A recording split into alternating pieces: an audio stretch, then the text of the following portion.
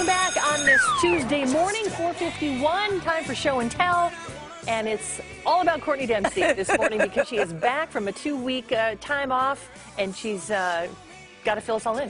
What you did? Where'd you go? What'd you do? So the baby girl and I, let me just back up. So she had spring break, right? It was a 2-week spring break. Oh, so those days. Hubby and I were like,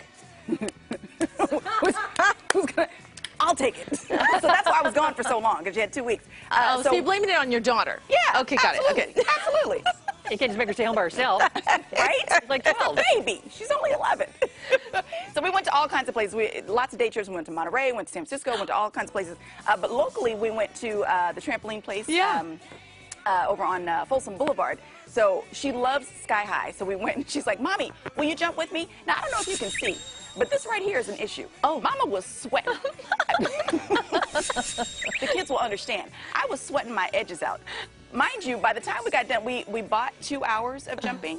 By the time we got done with the first hour, even Mariah was like, okay, we're good. Oh, man.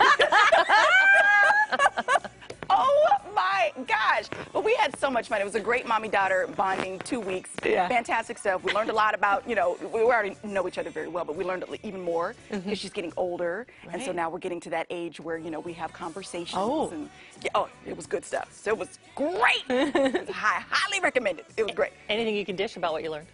No, because we made a pact also. Yes. See, what happens between mommy and daughter stays between mommy and daughter. Well, that's good. That builds trust. Yes, exactly. You know, which is going to be important as she gets to be like 13 and older. Yeah, I knew you were going to say that. 13 and older. I know. But Clary had to go there. She had to go there. I just want to prepare her. That's less than 2 years away, you know.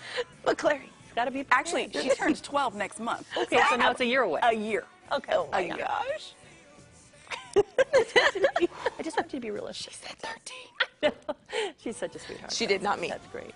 You know, my niece and my sister are extremely close, and my niece is 18. So it can be done. It can be. So I should keep hope alive. Okay. Right. Keep hope alive. Don't give up the dream. It was so nice to have you back. It's so nice to have you back. Good to see you guys. 4:53 coming up.